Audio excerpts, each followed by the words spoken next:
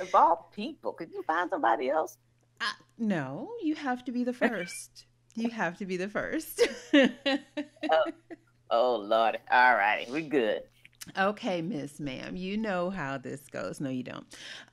So basically, what I wanted to do is because I've been on YouTube and whenever I do a search for photography, I find some really great photographers, but they're usually men. They're usually all men. And you and I both know a lot of fantastic female photographers out there, and especially black female photographers. So I just wanted to do a series that kind of highlights and puts your faces and your names and your work out into the YouTube universe so that when people do a search for photography, they can come across your wonderful work too. I wanted to start with you because you have a long history with photography from the military to the police and now even in retirement doing fine art. Tell me how you got started. Okay, well, first of all, it wasn't the police; it was the FBI. Oh, ooh, I am so sorry. Even more outstanding, though, right? Even more outstanding, right? Say it again, you're breaking up. I would say even more outstanding, right? So, how did you I get? think so. Yeah. So, what? I mean, I'm not gonna say obviously. First of all, which branch of the service were you in? Air National Guard, which is under the Air Force. Okay. And how did you Yes. come to be a photographer in the service like that? But what happened was, I knew that once I graduated from high school, I my mother wouldn't be able to, send me to school. She was a single mom, so we already knew that you didn't even ask; you just knew. And I Mm-hmm. knew I had to find a job, and so I took the ASVAB test, and that's the military test and everything. So I did that. Didn't do well for the Air Force, but I went up to the Air National Guard. So I was sitting there talking to the recruiter, and they had a list of jobs you can apply for. So I'm Mm-hmm. going down through the list and everything and all this, and nothing was boring. Oh my God, I saw photography. And I said, oh, okay, it's cool. Let me try that. So with tech school and everything, came out as a photographer, still had to look for a job.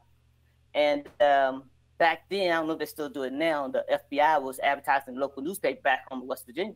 Mm-hmm. So I applied for it, got into the mail room. It takes about 6 8 months for them to do the background check and all that kind of stuff. So it took about 8 months, got into the FBI, got in the mail room, and maybe about a year later, a photography position opened up. I got in because my background was the military. Mm-hmm. Military, they train you well, so they knew I was trained well and all that. And next 39 years, I was doing photography, forensic photography, surveillance, um, site surveys, tactical site surveys. Along with the Air National Guard, I was doing photography there too. Mm-hmm. So they both worked hand in hand. Okay. One helped the other. Without the guard, I probably would never gotten into the photography with the FBI. So you weren't taking pictures before and then Oh no, decided I to. need a job. You know, you know how you hear people, oh, well, my uncle had a camera and I walked around with him, or grandma has. I need a job.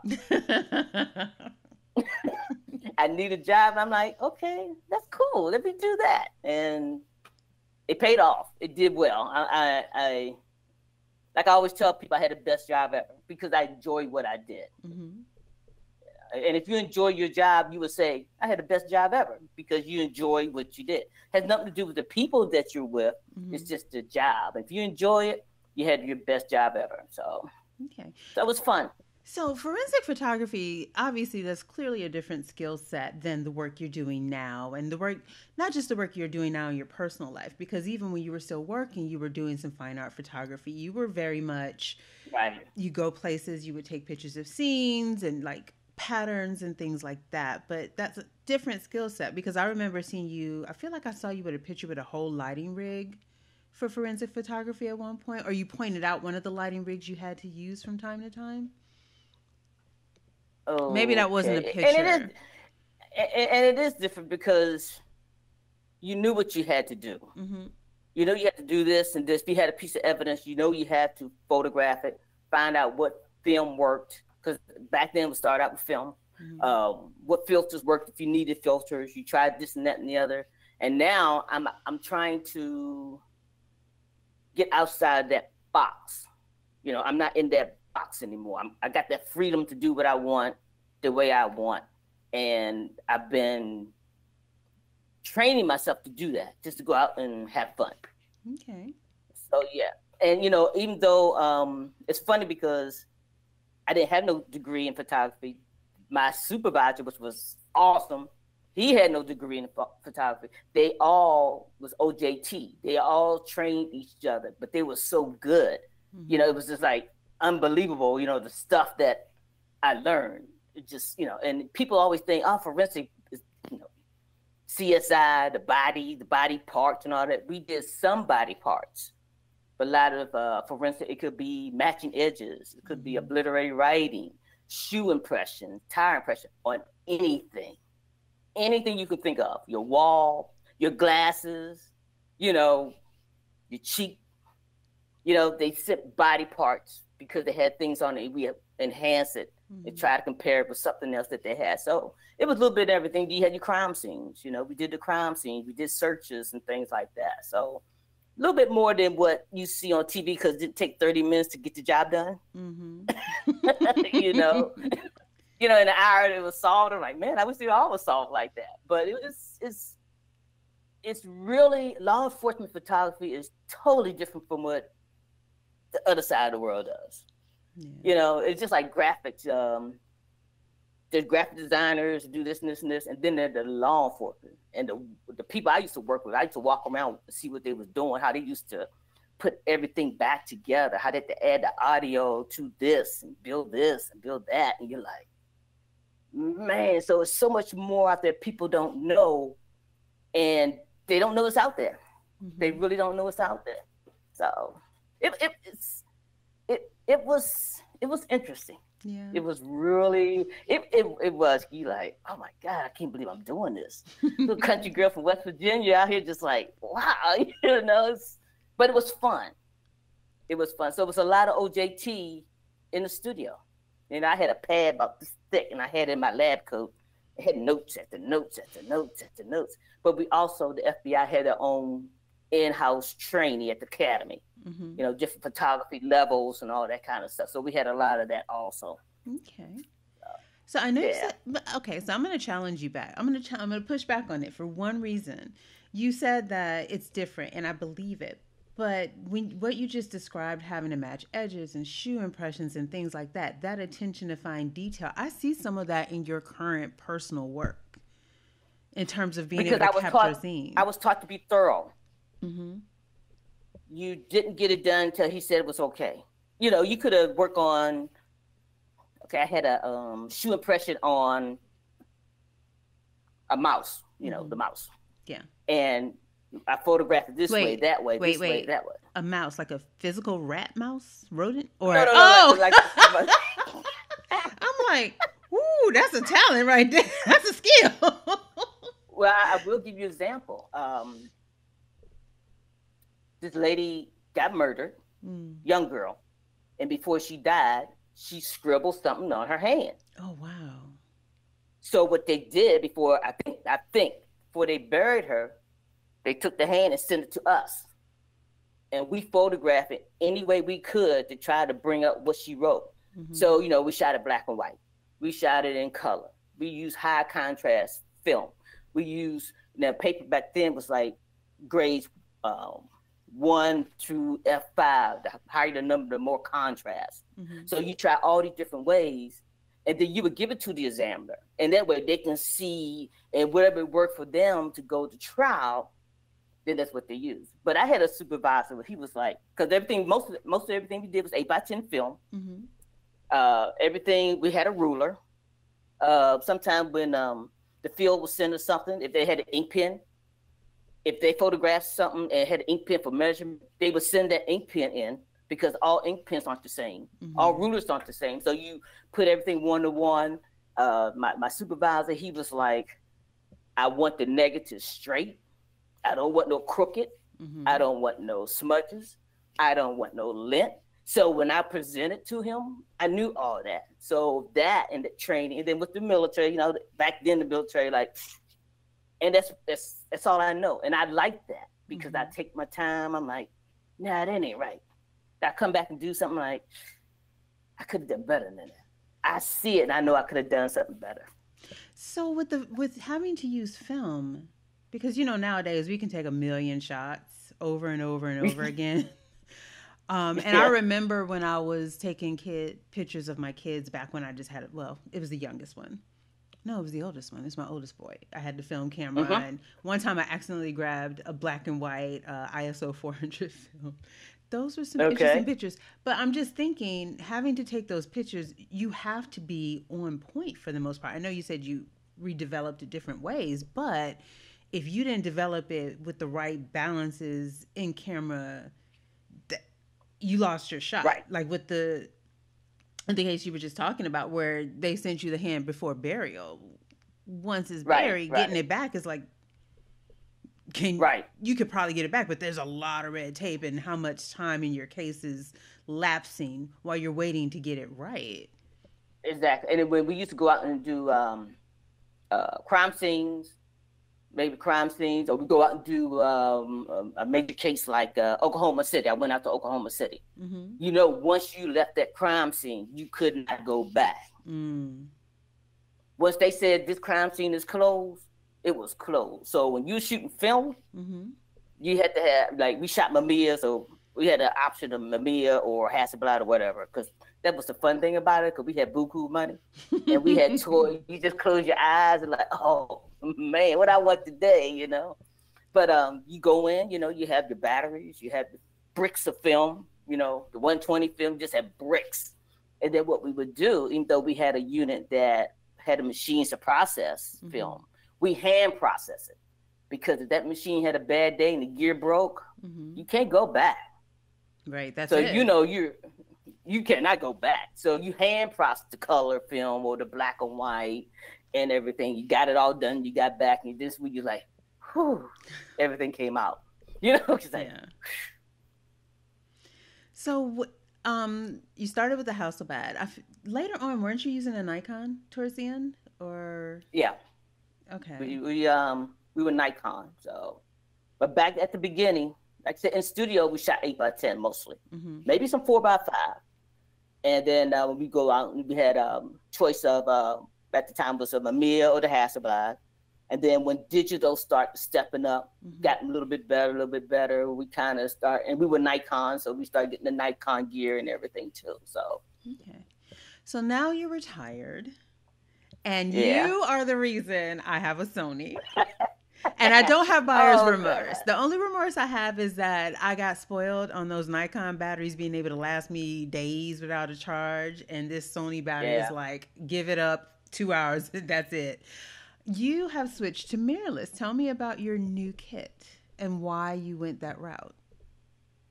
Well, when I knew I was ready to retire, I said, okay, I need to get something smaller, because I was a Canon shooter. I was at work, I was Nikon. At home, I was Canon. And I'm like, I didn't shoot that much, because I don't know, because it was heavy and I had too many lenses. I didn't know what I want to do. And maybe because I was still working. And, you know, I was working every day doing photography in the studio. On a weekend, very seldom I want to go out and shoot, unless my nephew was playing baseball. If he playing baseball or something, I'd be out there with a camera and everything, because it was training. So I was able to shoot and process it at work and make the big pictures and everything, because there's no such thing as small when you got big paper and everything. So I found this guy called Bill. His name was Bill Fortney, older Caucasian gentleman. And his thing is Americana, going around photographing the old stuff and everything. And I said, man, I want a mirrorless. But Canon and Nikon was slow. So I was watching one of his tutorials, and he had the big hands, and I'm looking, I'm like, if he can hold that, I can hold that camera. So I'm looking at everything. I said, man, that looks pretty good. I said, let me get one. So I bought one before I retired. I said, I'm gonna go out and shoot raw. I said, okay. I had an Epson printer at work, 20x30s. I'm like, let's see what it can do. So I made some 20x30s. I'm like, oh, Okay, no, it's not a full frame. I never owned a full frame. And I'm like, wow, this is nice. And the lenses were like nothing, you just walk around and So wait, all day. this was for the Canon or the Fujifilm? Fuji, Okay. the Fuji. I bought the first was the XT1. Okay.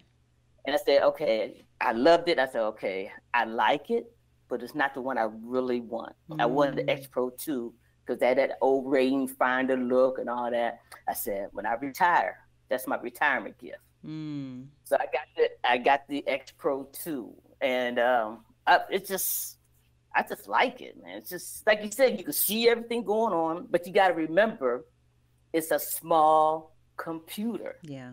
Because everything's going on. You want to keep on looking at the back. You want to do this and do that, and do this, and the batteries is draining and draining. But little by little, the batteries are getting better. But you got to remember what you're asking this camera to do, and there's so much that it does. And then the lenses got a lot of movement too. I downloaded firmware for the lenses and the camera. That's how much they are, and I'm quite sure Sony does the same thing. Yeah, they do. But I love them. I shoot almost all the time now because it's just so nice and light, and the lenses are fast, reasonable. I bought some used because I had no qualms of getting anything used, and I just fell in love with Fuji because Canon and Nikon was too slow. There's that. That's why I went to Fuji. They're also so bloody expensive. Yeah, they came out. I'm like, oh. Right. Like, I mean, it's taken me, I got the Sony in December, and I've been learning it, and I'm getting better with it. I'm feeling more comfortable with it. That said, I do miss what I know about Nikon.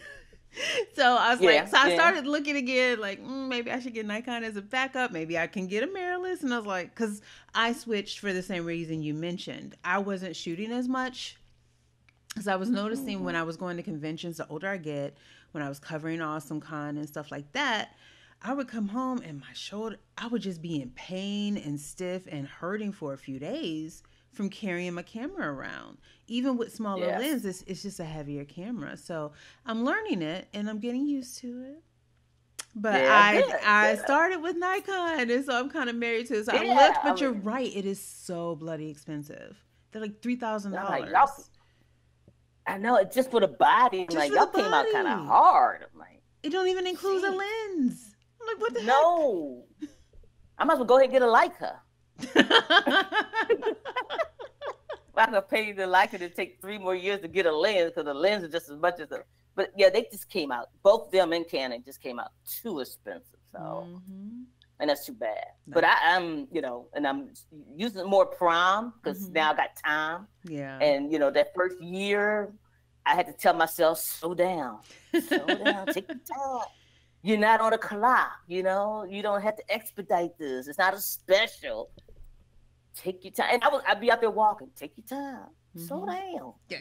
You don't have to finish it today. You got tomorrow. You got the rest of your life. Yeah. And every day I had to talk myself into it. And I'm laughing because now I got time. So now I'm kind of like getting out. But a friend told me, said, I can see your photography background in the guard, in the bureau, and your how you can compose all of that mixed in what you're doing. Yeah. I said, oh, okay, thank you. I said, thank you. Yes. But, just taught to be thorough about it. Like, you could do better. And I'm still learning. I still, it's just, I'm always reading something or watching a tutorial on anybody. And I'm just still learning and like, okay, and so nice about the metadata that you get with your cameras. Like, man, what did I do wrong? Yeah. And then I got in the kick of infrared because I love infrared. We used to use infrared 8x10 all the time at work. So now I can go out in the middle of the day, no photographers out there but me. And, the brighter the day, infrared comes out much better and everything. And I'm just loving that. So mirrorless is nice because you can see, like you said, you can see everything that's changing while you're looking at it. Yes. You're like, man, and that's nice. I did take care of, I bought a Godox flash, right? And I sent it back. So let me explain why. I bought the Godox flash and I Okay. bought the trigger. I bought the wrong trigger, so that's why the trigger had to go back. But the flash Okay. I got so used to the SB700 where I could do a 360 turn. And the Mm-hmm. Godox, it wasn't the one that I wound up with did not have a 360 turn on the head. It Okay. was only Okay. 90 degrees up and down. So I wound up sending it back. I wound up getting the newer that Okay. flash. It's got a 360 head and the trigger, and I was playing with it last week. So yeah. But you're the reason I'm mirrorless. Thank you very much. It was a good decision. You're welcome. Because I always hear somebody. Go ahead. No, I was going to say, and you recently kind of self-published your 365 project. Yes, that was my a photograph a day. Mm-hmm. A lot of people when they retire, they have nothing to do Mm-hmm. because most of the time, most of the friends are work friends where you don't see them no more, Yeah. and they have nothing to do. And lucky for me, I had photography, Mm-hmm. and I'm like, okay, I got to do something. Because people, first thing they say, well, you gonna go back to work? No. I didn't come this far to go back to work. Yeah, that's why I got here to do nothing, and people don't have nothing to do. So what I did, I took my camera, no matter where I went, and took a photograph every day. Mm-hmm. And that was my honeymoon because I'm adjusting from 39 years of going somewhere to nothing now, and that is a big change in your life. What's wrong? No, go ahead. Okay. Okay, I did something stupid, but go on. Oh, We're good. We're good. I saw that look at your face. So I did that. I forgot to do something, but it's okay. We're good. Okay. I ain't gonna ask.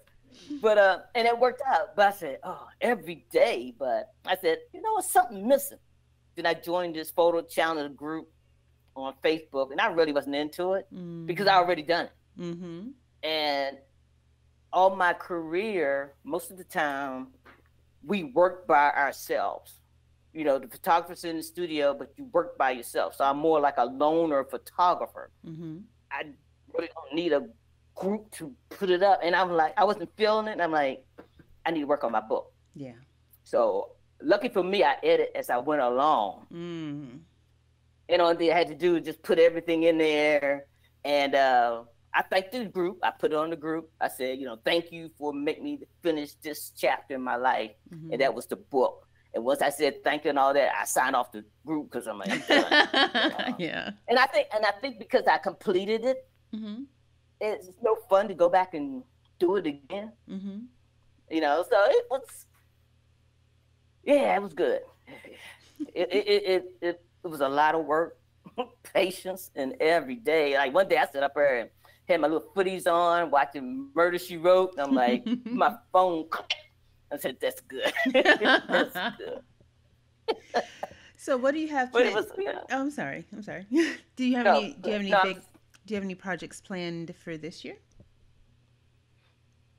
No, I do my little blog, which is fun. I enjoy that.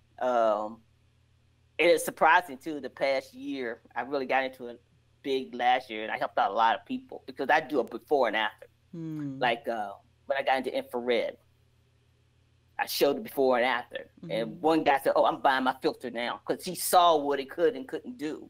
Or when I went out and did long exposure, I went down to Virginia Beach and I showed the before and after, and I was showing them, how it looks like this. And I said, hey, for mirrorless, you can see everything you're doing. Auto exposure in the ND filter, which is pure black, and it autofocus through that. I'm like, you don't need no workshop. You don't need nobody. You don't need nobody telling you what to do. If you got a mirror, you can see everything. So I enjoy that. But big project, it all depends on how I feel. Like the other day, I need to do a blog. I wanted to shoot, and I didn't get to go to shoot. I said, you know what? I'm gonna go in this backyard. I'm gonna find 5 things to shoot. Put my camera on the tripod, and I put my macro lens, my 60 macro. And I went out that little backyard, ain't got backyard like that, and I found 5 things to shoot, in the backyard. Okay. So it just makes you still be creative. I'm still thinking, still trying to figure things out, how I can do things better, and my thing is whatever comes along. If I like it, I'll do it. If not, I ain't gonna do it. So I do want to thank you so much for agreeing to sit down with me. Oh, I enjoy it. Yeah, no, like The I said, thing I is breaking love. up a little bit. Hmm? It's breaking up every now and then. Is it me or you? It might be on your end. You're coming through fine on my end. Okay. So, but it's okay. No, I know you said why me. Like, if you could sit back, I hope you go back and listen to this and realize why I wanted you to be the first. Because, like you said, a lot of Like you people laugh all the time. well, no, not even that. It's one of those things where with a lot of photographers, you do hear, well, I used to play around with cameras as a kid, or, you know, things like that. So to have someone to come from the background that you came from and who came to photography the way you did, and like I said, I can see the pieces of how meticulous you had to be in your professional life, in your personal work, like your ability to find it. Like when we went, you and I have gone on photo walks together, and I've seen some Mm-hmm. of the shots you've taken after you've taken them. I'm like, I never would have thought to shoot that from that angle, Mm-hmm. that composition, and I feel like that is some residual from your ability and your need as a forensic Right. photographer to have to be very detail oriented and look at it from different compositional angles. So thank you Right. so much for being my inaugural episode. Uh, You're welcome. I will I meant to tell you too when I saw your little trailer. what you call it? I'm like, oh, that boy, like, I'm like, who? I wasn't everybody kept saying, "Oh, look at your sexy voice." I was not trying to be sexy. I was just trying to be very professional and formal with it. And everybody thought I was trying to It be a was phone sex so operator. funny. I don't know why. It was great. It was great. But how often you gonna do this? I think this is great. I think I'm going to try to release 3 a month along with a personal video a month. But I've got about 4 interviews lined up so far for Cool. people, just finalizing things. That's the goal. I'm also going to be interviewing like some quilters and some embroiderers as well. So just all the crafts I'm interested in. I'm interested in Oh talking to these yeah. people, right? And But I I think haven't. it'd be good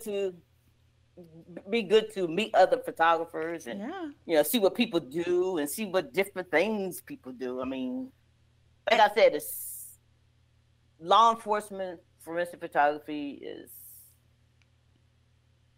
it's a good thing. Mm-hmm. Um, and it's fun.